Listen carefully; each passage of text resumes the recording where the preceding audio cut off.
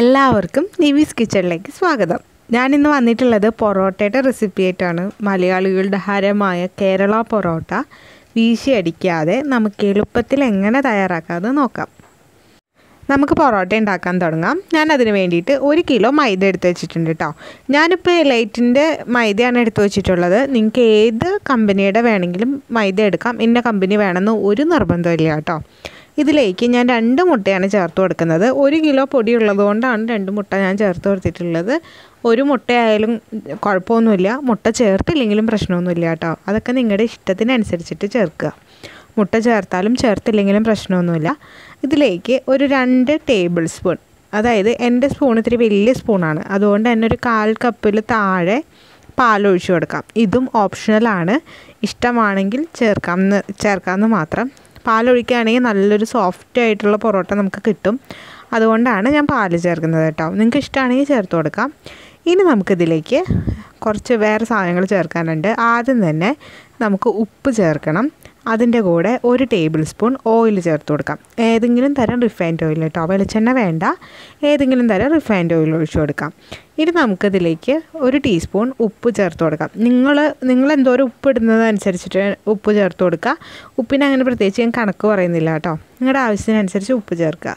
അതിലേക്ക് 1.5 ടീസ്പൂൺ പഞ്ചസാര ചേർത്ത് കൊടുക്കണം. പൊടിക്കാത്ത പഞ്ചസാരയാണ്, 1.5 ടീസ്പൂൺ നമ്മുടെ സാധാരണ പഞ്ചസാര.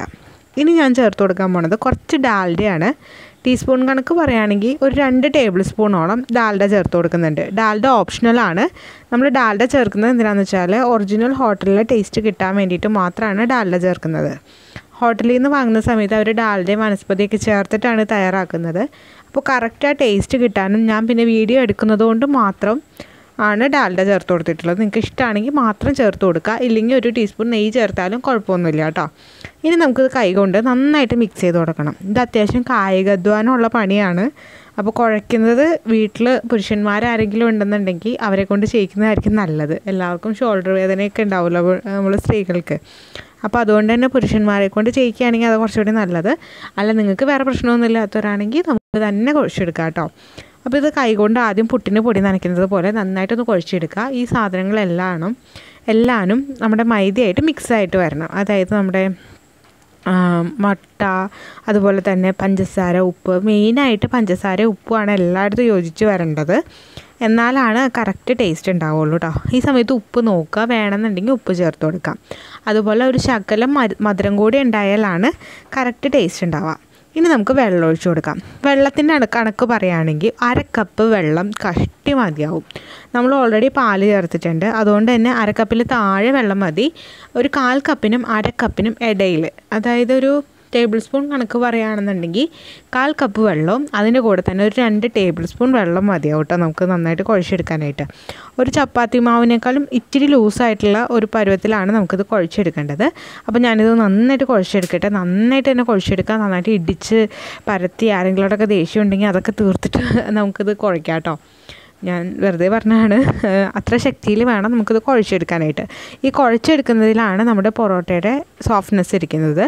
അതുകൊണ്ട് തന്നെ നന്നായിട്ട് കുഴയ്ക്കുക, നല്ല ശക്തിയായിട്ട് ബലം കൊടുത്തിട്ട് വേണം ഇത് കുഴയ്ക്കാനായിട്ട്. കിച്ചൺ ടോപ്പിലിട്ടിട്ട് നന്നായിട്ട് ഇടിച്ച് നന്നായിട്ട് കുഴച്ചെടുക്കണം. അപ്പോൾ ഞാനിതൊന്ന് നന്നായിട്ട് കുഴച്ചെടുത്തിട്ട് വരാം കേട്ടോ. നല്ല ചപ്പാത്തി മാവിനേക്കാളും കുറച്ചൊരു അഴഞ്ഞതിൽ. ആവശ്യമുണ്ടെങ്കിൽ വെള്ളമോ പാലോ എന്താ വെച്ചാൽ ചേർത്ത് കൊടുക്കാം. ഇത് നമുക്ക് കുഴയ്ക്കാം. ഞാൻ നന്നായിട്ട് കുഴച്ചെടുത്തിട്ടുണ്ട്. എനിക്ക് എൻ്റെ അനിയനാണ് കേട്ടോ ഇത് കുഴച്ച് തന്നത്. അപ്പോൾ ഇങ്ങനെ തൊട്ട് നോക്കുമ്പോൾ ഇതുപോലെ കുഴിഞ്ഞു വരണം. നല്ല സോഫ്റ്റാണ്, നന്നായിട്ട് സോഫ്റ്റായിട്ട് വരണം. നമുക്കിനി ഇതിൻ്റെ മുകളിലേക്കായിട്ട് 1 ടീസ്പൂൺ ഓയിൽ ഒഴിച്ച് കൊടുക്കുക. 1-1.5 ടീസ്പൂൺ ആയാലും കുഴപ്പമൊന്നുമില്ല. ഓയിൽ നന്നായിട്ട് വേണം കേട്ടോ ഈ പൊറോട്ട ഉണ്ടാക്കാനായിട്ട്. ശരിക്കും നന്നായിട്ട് ഓയിൽ ഒഴിച്ച് കൊടുത്താലാണ് അത് കറക്റ്റായിട്ട് കിട്ടുക. ഇനി ഒരു നനഞ്ഞ തുണി കൊണ്ട് മൂടിയിട്ട് മിനിമം 1.5 മണിക്കൂറെങ്കിലും മൂടി വയ്ക്കുക. എത്ര സമയം ഇരുന്നാലും അത്രയും നല്ലതാണ് കേട്ടോ. അപ്പോൾ നമുക്കിത് നനഞ്ഞ തുണിയിട്ട് മൂടിയിട്ട് റെസ്റ്റ് ചെയ്യാനായിട്ട് വെക്കാം. 1.5 മണിക്കൂറോ 2 മണിക്കൂറോ എത്ര സമയം വേണമെങ്കിലും വെക്കാം കേട്ടോ, കുഴപ്പമൊന്നുമില്ല. അപ്പോൾ 1.5 മണിക്കൂർ. ഇപ്പോൾ 1.5 മണിക്കൂർ സമയമായിട്ടുണ്ട്. ഞാനൊരു നനഞ്ഞ തുണി മുകളിൽ ഇട്ടിട്ടുണ്ടായിരുന്നു, അത് മാറ്റി കൊടുക്കുകയാണ്. ഇനി നമുക്കിത് എടുത്തിട്ട് നന്നായിട്ടൊന്ന് ജസ്റ്റ് ഒന്ന് കുഴച്ചെടുക്കാം. അത്രയേ ഉള്ളൂ എൻ്റെ പരിപാടി. അപ്പോൾ നമ്മുടെ മാവ് ഇവിടെ റെഡി ആയിട്ടുണ്ട് കേട്ടോ. ഇനി നമുക്കിത് വേറെ 1 മണിക്കൂറും കൂടി റെസ്റ്റ് ചെയ്യാൻ വെക്കണം. അപ്പോൾ ഇത് നോക്കൂ, ഇങ്ങനെ തൊട്ട് നോക്കി കഴിഞ്ഞ് കഴിയുമ്പോൾ നന്നായിട്ട് ഇങ്ങനെ കുഴിഞ്ഞു വരും, നല്ല സോഫ്റ്റായിട്ട് വരും. ഇതാണ് അതിൻ്റെ കണക്കെന്ന് പറയുന്നത് കേട്ടോ. അപ്പോൾ അപ്പോൾ നമുക്ക് ഇതിൽ നിന്ന് ചെറിയ ചെറിയ ഉരുളകളാക്കി എടുക്കാം. 1.5 മണിക്കൂർ ഞാൻ മിനിമം സമയമാണ് പറഞ്ഞത്. നിങ്ങൾക്ക് സമയമില്ലെങ്കിൽ മാത്രം 1.5 മണിക്കൂർ വെച്ചാൽ മതി. സമയം ഉണ്ടെന്നുണ്ടെങ്കിൽ 2 മണിക്കൂറോ 3 മണിക്കൂർ 5 മണിക്കൂർ വെച്ചാലും കുഴപ്പമൊന്നുമില്ല. അത്ര സോഫ്റ്റായിട്ട് കിട്ടും കേട്ടോ. നമുക്കിതുപോലെ ചെറിയ ചെറിയ ഉരുളകളാക്കി എടുത്തിട്ട് വേറൊരു പാത്രത്തിലേക്ക് ട്രാൻസ്ഫർ ചെയ്യാം കേട്ടോ. അപ്പോൾ ഞാനിതുപോലെയാണ് ഉരുളകളാക്കി എടുക്കുന്നത്. ഫുൾ ഉരുളകളാക്കട്ടെ. എന്നിട്ട് നമുക്കിത് ഓയിൽ തേച്ചിട്ട് വീണ്ടും പ്രസ് ചെയ്യാനായിട്ട് വെക്കണം. അപ്പോൾ മൊത്തം ഇതുപോലെ ഒന്ന് ആക്കി എടുത്തിട്ട് വരാം കേട്ടോ. ഞാനിപ്പോൾ എല്ലാ ഉരുളകളും ഇതുപോലെ ആക്കി എടുത്തിട്ടുണ്ട്. ഇനി ഇതിൻ്റെ പുറത്തേക്ക് നമ്മൾ ഓയിൽ തേച്ചിട്ട് വീണ്ടും നനഞ്ഞ തുണിയിട്ടിട്ട് 1/2 മണിക്കൂറും കൂടി റെസ്റ്റ് ചെയ്യാൻ വേണ്ടിയിട്ട് വെക്കുകയാണ്. അപ്പോൾ മൊത്തത്തിൽ 2 മണിക്കൂറാണ് നമുക്കിത് റെസ്റ്റ് ചെയ്യാൻ വേണ്ട സമയം. മിനിമം ടൈമാണ് ഞാൻ പറയുന്നത്. നിങ്ങൾക്ക് സമയം ഉണ്ടെങ്കിൽ കുറച്ച് കൂടുതൽ സമയം കൂടി വെച്ചാലും കുഴപ്പമൊന്നുമില്ല. സമയം ഉണ്ടെങ്കിൽ അങ്ങനെ ചെയ്യാം കേട്ടോ.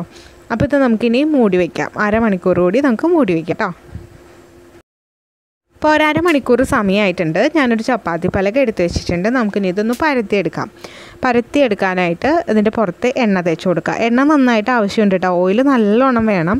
അപ്പോൾ എണ്ണ നമുക്ക് തേച്ചിട്ട് ജസ്റ്റ് ഒന്ന് കൈ കൊണ്ടൊന്ന് പരത്തിയതിന് ശേഷം നമുക്ക് ചപ്പാത്തി പലക ഉപയോഗിച്ചിട്ട് നന്നായിട്ട് നൈസായിട്ട് പരത്തിയെടുക്കാം.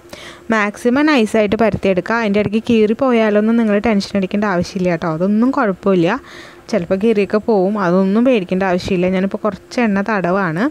ഇനി അതിൻ്റെ പുറത്തേക്ക് നമ്മൾ നേരത്തെ റെഡിയാക്കി വെച്ചിട്ടുള്ള മാവ് വെച്ചിട്ട് കൈ ഉപയോഗിച്ചിട്ട് ഇങ്ങനെ നമുക്ക് പരത്തിയതിന് ശേഷം ചപ്പാത്തിയുടെ പലക വെച്ചിട്ട് പരത്തിയെടുക്കാം.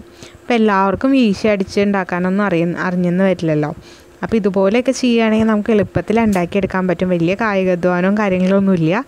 ഈസി ആയിട്ട് നമുക്ക് തയ്യാറാക്കിയെടുക്കാം. നമ്മുടെ വീട്ടിൽ തയ്യാറാക്കുമ്പോൾ നമുക്ക് വിശ്വസിച്ച് നമ്മുടെ കുട്ടികൾക്ക് കൊടുക്കുകയും ചെയ്യാമല്ലോ. അപ്പോൾ ഇതുപോലെയാണ് പരത്തേണ്ടത്. നൈസായിട്ട് പരത്തുക. എത്രത്തോളം നൈസായിട്ട് പരത്താൻ പറ്റുമോ അത്രത്തോളം നൈസായിട്ട് പരത്തുക കേട്ടോ. ഇപ്പോൾ ഇത് നമുക്ക് വീശി അടിക്കാനും റെഡി ആയിട്ടുള്ള രീതിയിൽ തന്നെയാണ് ഇരിക്കുന്നത്. ഇങ്ങനെ വെക്കുന്ന സമയത്ത് അത് കീറി പോവാതെ ഇങ്ങനെ വലിഞ്ഞ് വരണം. അതാണ് അതിൻ്റെ കറക്റ്റ് പരുവം. ഈ മൈദ എന്ന് പറഞ്ഞ സംഭവം ഇരിക്കുന്തോറും വലിയുന്നൊരു സാധനമാണ് കേട്ടോ. അത് എന്തോരം വലിയുന്നോ അത്രത്തോളം നമ്മുടെ പൊറോട്ട സോഫ്റ്റ് ആവുകയും ചെയ്യും, അത്രത്തോളം ടേസ്റ്റ് ഉണ്ടാവുകയും ചെയ്യുമെന്നാണ് പറയുന്നത്. അപ്പോൾ ഇത് നൈസായിട്ട് ഇതുപോലെ പരത്തിയതിന് ശേഷം നമുക്കിത് വട്ടത്തിൽ മുറിച്ചെടുക്കണം. ഇങ്ങനെ ജസ്റ്റ് ഒന്ന് അതിൻ്റെ ഒത്ത നടുക്ക് വെച്ചിട്ട് നമ്മളൊരു കത്തി ഉപയോഗിച്ചിട്ട് ഒന്ന് മുറിച്ചെടുക്കുകയാണ് ചെയ്യുന്നത്. അപ്പോൾ എൻ്റെ അനിയനൊക്കെ നന്നായിട്ട് പൊറോട്ട വീശിയടിക്കാൻ അറിയാം. എനിക്ക് അത്ര നന്നായിട്ട് അറിയില്ല. അതുകൊണ്ടാണ് നമ്മളിങ്ങനെ ലൊട്ടിലൊടുക്ക് പണി ചെയ്യുന്നതല്ല. അപ്പോൾ ഇതുപോലെ 2ആയിട്ട് മുറിക്കുക. അതിന് ശേഷം അത് നിവർത്തി വെച്ചിട്ട് നമുക്ക് അതിൻ്റെ നടുക്ക് കുറച്ച് മൈദയുടെ പൊടി ഇട്ട് കൊടുക്കണം. അതെന്തിനാണെന്ന് വെച്ചാൽ നമ്മൾ ലാസ്റ്റ് പൊറോട്ട അടിക്കുമല്ലോ, ആ സമയത്ത് ലെയർ തിരിഞ്ഞ് കിട്ടാൻ വേണ്ടിയിട്ടാണ്. ജസ്റ്റ് ഒന്ന് സ്പ്രിങ്കിൾ ചെയ്യാമുള്ളൂ. ഒരുപാട് പൊടിയായി കഴിഞ്ഞിട്ടുണ്ടെങ്കിൽ എന്താ പ്രശ്നം എന്ന് വെച്ചാൽ ഇത് നമ്മൾ ഉണ്ടാക്കി വരുമ്പോൾ ഭയങ്കര ഡ്രൈ ആയി പോവും. അതുമാത്രമല്ല നമ്മുടെ സോഫ്റ്റ്നെസ്സൊക്കെ നഷ്ടപ്പെട്ടു പോവും. അതുകൊണ്ട് ഒരുപാട് ചെയ്യരുത് കേട്ടോ. അതിനുശേഷം നമുക്ക് ഇതുപോലെ ചുരുട്ടിയെടുക്കാം. ഇതുപോലെ കൈ പിടിച്ചിട്ട് ഇതുപോലെ ഇങ്ങനെ പമ്പരമൊക്കെ ചുറ്റില്ലേ, അതുപോലെ തന്നെ ചുറ്റി എടുക്കാം നമുക്ക്. അതിനുശേഷം അതിൻ്റെ നടുക്കായിട്ട് അതിൻ്റെ ബാക്കിയുള്ള വശം ഇതുപോലെ അടിയിലേക്ക് വെച്ച് കൊടുക്കാം. എത്രയേ ഉള്ളൂ പരിപാടി. അപ്പോൾ നമ്മൾ ഒരു വലിയ ഉരുള ഉണ്ടെന്നുണ്ടെങ്കിൽ അതിൽ നിന്ന് നമുക്ക് 2 പൊറോട്ട ഉണ്ടാക്കാം. ഇനി അതിൻ്റെ നടുക്കായിട്ട് കുറച്ച് പൊടി തൂക്കിയെടുക്കുക. ഒരു നുള്ളു പൊടി തൂക്കി കൊടുത്താൽ മതി, ഒരുപാട് പൊടി ഇടരുത് കേട്ടോ. ഇനി നമുക്ക് അതിൻ്റെ പുറത്തേക്ക് കുറച്ച് ഓയിലും കൂടി ഒഴിച്ചു കൊടുത്തിട്ട് ഇത് മാറ്റി വയ്ക്കാം. അപ്പോൾ ആദ്യം നമ്മളിതുപോലെ ഉണ്ടാക്കി വെക്കുന്നത് മാറ്റി വയ്ക്കുക. അതിനുശേഷം ഏറ്റവും ലാസ്റ്റ് ഉണ്ടാക്കി കഴിഞ്ഞ് കഴിയുമ്പോൾ ഫസ്റ്റ് നമ്മൾ ഉണ്ടാക്കി എടുത്ത് വെച്ചത് പരത്തിയിട്ട് വേണം ചൂടാനായിട്ട് കേട്ടോ. അതാണ് ഇതിൻ്റെ ഒരു പ്രൊപ്പോർഷൻ എന്ന് പറയുന്നത്. അപ്പോൾ ആ സമയം കൊണ്ട് തന്നെ ഇത് നല്ലോണം റെസ്റ്റ് ചെയ്തിട്ട് നല്ല കൺസിസ്റ്റൻസിയിലായി കിട്ടും. അതാണ് നമ്മൾ ചെയ്യേണ്ടത്. അപ്പോൾ ഇത് നമുക്ക് റെസ്റ്റ് ചെയ്യാനായിട്ട് മാറ്റി വയ്ക്കാം. ഇതുപോലെ എല്ലാ ഉരുളകളും ഉണ്ടാക്കാൻ ചെയ്യാം കേട്ടോ. അപ്പോൾ ഇതുപോലെ നമ്മൾ എല്ലാ ഉരുളകളും റെഡിയാക്കി വെച്ചിട്ടുണ്ട്. ഞാനപ്പോൾ ആദ്യം ചെയ്ത് വെച്ച ഉരുള എടുത്തിട്ട് അതാണ് പരത്താൻ പോണത്. അപ്പോൾ അത് നമുക്കൊരു ചപ്പാത്തി പലകയിലേക്ക് വെച്ച് കൊടുക്കാം. അതിനുശേഷം നമ്മുടെ കൈയുടെ ഈ വശം ഉണ്ടല്ലോ, ആ ഭാഗം വെച്ചിട്ട് ഇങ്ങനെ പ്രസ് ചെയ്തിട്ട് നമുക്ക് അത് പരത്തിയെടുക്കാം. നിങ്ങളിത് പരത്തുമ്പോൾ ഒരുപാട് എടുത്ത് കളയരുത്. ഇത്രയും കട്ടിയിൽ വേണം പരത്തിയെടുക്കാനായിട്ട്. എന്നാലാണ് പൊറോട്ട നന്നായിട്ട് കിട്ടുള്ളൂ കേട്ടോ.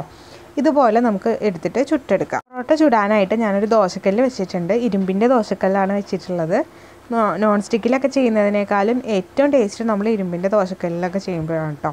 ചട്ടി നന്നായിട്ട് ചൂടായി വരുന്ന സമയത്ത് നമുക്ക് ഇതുപോലെ പൊറോട്ട വെച്ചെടുക്കാം. പൊറോട്ട വെച്ച് കൊടുത്തിട്ട് കൈ വെച്ചിട്ട് ഒന്ന് പ്രസ് ചെയ്ത് കൊടുക്കുക. അതിനുശേഷം നമ്മൾ തിരിച്ചും മറിച്ചിട്ടിട്ട് വേണം ഇത് ചുട്ടെടുക്കാനായിട്ട്. അല്ലാതെ നമ്മൾ ദോശയൊന്നും ചുടുന്ന പോലെ ചുട്ടെടുക്കരുത്. തിരിച്ചും മറിച്ചിട്ടിട്ട് തന്നെ ഉണ്ടാക്കിയെടുക്കണം. അതിൻ്റെ മുകളിലായിട്ട് ഞാൻ കുറച്ച് ഓയിൽ തടവി കൊടുത്തിട്ടുണ്ട്. ഇനി നമുക്ക് പൊറോട്ട തിരിച്ചിടാം. ഇനി അതിൻ്റെ പുറത്ത് ഇതുപോലെ ഒന്ന് പ്രസ് ചെയ്ത് കൊടുക്കുക. എന്നിട്ട് അപ്പം തന്നെ തിരിച്ചിടുക. ഇതിൻ്റെ പുറത്തേക്ക് വേണമെന്നുണ്ടെങ്കിൽ ഓയിൽ തടവി കൊടുക്കാം, നിർബന്ധമൊന്നുമില്ല കേട്ടോ. ഒരു സൈഡിൽ തേച്ചാലും മതി. ഇനി നമുക്ക് ഇതിന് ശേഷം തിരിച്ചിട്ട് കൊടുക്കാം.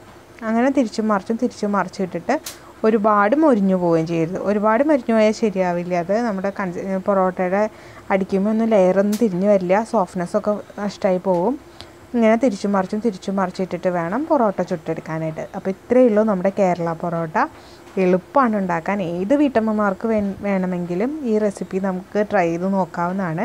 എല്ലാവരും ഒന്ന് ട്രൈ ചെയ്ത് നോക്കണം. ട്രൈ ചെയ്ത് നോക്കിയിട്ട് നിങ്ങളുടെ അഭിപ്രായങ്ങളും നിർദ്ദേശങ്ങളൊക്കെ ഒന്ന് കമൻറ്റ് ബോക്സിൽ കൂടെ അറിയിക്കുകയും ചെയ്യണം കേട്ടോ. നിങ്ങൾ ആദ്യമായിട്ടാണ് വീഡിയോ കാണുന്നതെങ്കിൽ ഒന്ന് സബ്സ്ക്രൈബ് ചെയ്തേക്കുക. സബ്സ്ക്രൈബ് ചെയ്യുമ്പോൾ അടുത്താണെന്ന ബെല്ലൈക്കൻ കൂടി ക്ലിക്ക് ചെയ്യാൻ മറക്കരുത്. അതിൽ ഓൾ ഓപ്ഷൻ കൊടുക്കുകയാണെങ്കിൽ ഞാനെടുത്ത വീഡിയോസിൻ്റെ ഒക്കെ നോട്ടിഫിക്കേഷൻ നിങ്ങൾക്ക് പെട്ടെന്ന് തന്നെ കിട്ടും കേട്ടോ. അതുപോലെ തന്നെ നിങ്ങൾക്ക് എന്തെങ്കിലും സജഷൻസൊക്കെ ഉണ്ടെങ്കിൽ കമൻറ്റ് ബോക്സിലൂടെ പറഞ്ഞാൽ മതി, ഞാനതൊക്കെ തിരുത്തിക്കോളാം കേട്ടോ. അപ്പോൾ ഇത്രയേ ഉള്ളൂ നമ്മുടെ കേരള പൊറോട്ട. എല്ലാവരും ട്രൈ ചെയ്ത് നോക്കണം. ഇതിൻ്റെ കൂടെ നല്ല ചിക്കൻ കറിയൊക്കെ ഉണ്ടെങ്കിൽ അടിപൊളിയാവും കേട്ടോ. അപ്പോൾ ഇതുപോലെ പൊറോട്ട ചുട്ടെടുത്തിട്ട് നമുക്കൊന്ന് അടിച്ചെടുക്കാം കേട്ടോ. അപ്പോൾ ഇതുപോലെയാണ് പൊറോട്ട വരുന്നത്. ഇനി നമ്മുടെ പൊറോട്ടയുടെ മെയിൻ പാർട്ടാണ് അത് അടിച്ചെടുക്കൽ. ഇതുപോലെയാണ് അടിച്ചെടുക്കുന്നത്. ഇതിപ്പോൾ എൻ്റെ അനിയനാണ് കേട്ടോ ചെയ്തു തരുന്നത്. അപ്പോൾ ഇതുപോലെ നമ്മൾ തിരിച്ചും മറിച്ചിട്ടിട്ട് 2-3 പൊറോട്ട ഒരുമിച്ച് വെച്ചിട്ട് അടിച്ചെടുക്കുക. 4 സൈഡിൽ നിന്നും അടിച്ചെടുക്കണം. അതുപോലെ തന്നെ ചൂടോടുകൂടി ചെയ്യാനും ശ്രദ്ധിക്കണം കേട്ടോ. എന്നാലാണ് അതിൻ്റെ ഇതളുകളും ലെയറൊക്കെ നന്നായിട്ട് തിരിഞ്ഞ് വരുള്ളൂ. നല്ല അടിപൊളിയായിട്ട് വരണമെന്നുണ്ടെങ്കിൽ ഇതുപോലെ തിരിഞ്ഞ് വരണം. കണ്ടോ അടുത്ത പൊറോട്ട നോക്കാം. ഇതുപോലെ നല്ല ലെയറായിട്ട് തിരിഞ്ഞ് വന്നിട്ടുണ്ട്. ഇതുപോലെ ഓരോരോ പൊറോട്ടകൾ നമുക്ക് എടുത്ത് നോക്കാം. ജസ്റ്റ് ഒന്നും കൂടി ഒന്ന് അടിച്ചു നോക്കുക. അപ്പോൾ ലെയർ തിരിഞ്ഞ് വരാത്തതുണ്ടെന്നുണ്ടെങ്കിൽ കൈകൊണ്ട് ഇതുപോലെ അടിച്ചു വരുമ്പോൾ എല്ലാവരും നന്നായിട്ട് തിരിഞ്ഞു വരും. നല്ല സോഫ്റ്റാണ്, നല്ല ടേസ്റ്റി ആയിരുന്നു. ഇവിടെ വീട്ടിലെല്ലാവർക്കും നല്ല ഇഷ്ടമായി. ഞാനിങ്ങനെ തന്നെയാണ് മിക്കവാറും ചെയ്യാറുള്ളത്. അപ്പോൾ എല്ലാവരും ഒന്ന് ട്രൈ ചെയ്ത് നോക്കുക. ട്രൈ ചെയ്ത് നോക്കിയിട്ട് ഇഷ്ടപ്പെടുകയാണെന്നുണ്ടെങ്കിൽ ഒന്ന് കമൻറ്റ് ചെയ്തേക്കാം കേട്ടോ. അപ്പോൾ എല്ലാവരും ട്രൈ ചെയ്ത് നോക്കാൻ മറക്കല്ലേ. വീഡിയോ ഇഷ്ടമായ ചാനൽ സബ്സ്ക്രൈബ് ചെയ്യാനും വീഡിയോ ലൈക്ക് ചെയ്യാനും ഷെയർ ചെയ്യാനും മറക്കല്ലേ കേട്ടോ. അടുത്തൊരു അടിപൊളി റെസിപ്പി ആയിട്ട് നമുക്ക് കാണാം. താങ്ക്